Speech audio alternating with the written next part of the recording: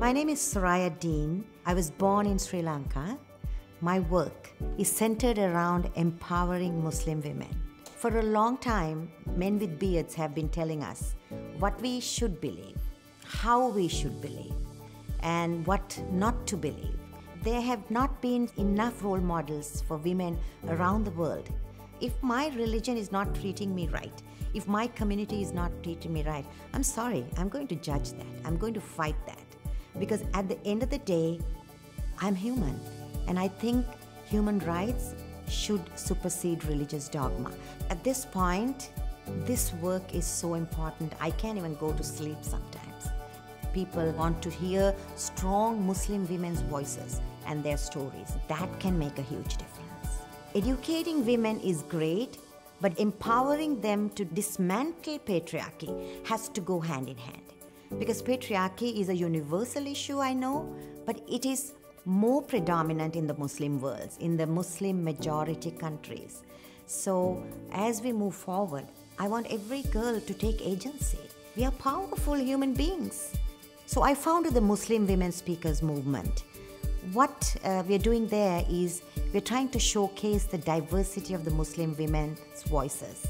I do a lot of work in Nigeria, about 200 miles from where Boko Haram operates, telling women that they have the power to really stand up to what Islam may have said then, but what can work here now, to educate them, to empower them and give them the tools to really deconstruct some of the received theology and to take agency for their relationship with the Creator.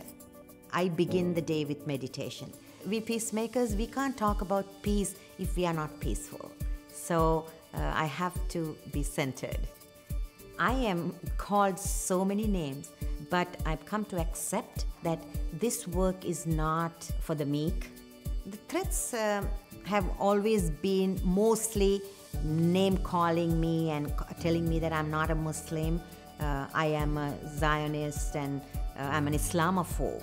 Islamophobia is not a well-defined concept. I do not think that we Muslims can hide behind the banner of Islamophobia. We have to accept some of the things that are not working in our community. Everything is not perfect. Even our faith has contradictions. Let's own it up, because the minute you say these are my faults, nobody can use it against you. So my vision is, let us have women's mosques, women-led community centers in the United States, because I believe that from the United States we can send a powerful message to anywhere in the world.